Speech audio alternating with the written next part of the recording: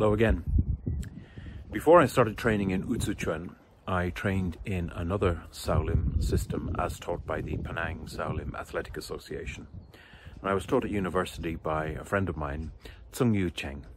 And today is Cheng's birthday. But unfortunately, my dear friend died in 2003. But today on his birthday, I like to celebrate him and remember him. And I'm doing so by showing a video of Cheng demonstrating the first form in the syllabus. And then I will demonstrate the same form myself, even though it's been 30 years since I practiced it. And I like to think that Cheng would not be too disappointed with my performance. And I'd like to call out to my Penang Shaolin brothers and sisters around the world and wish you well. Thank you.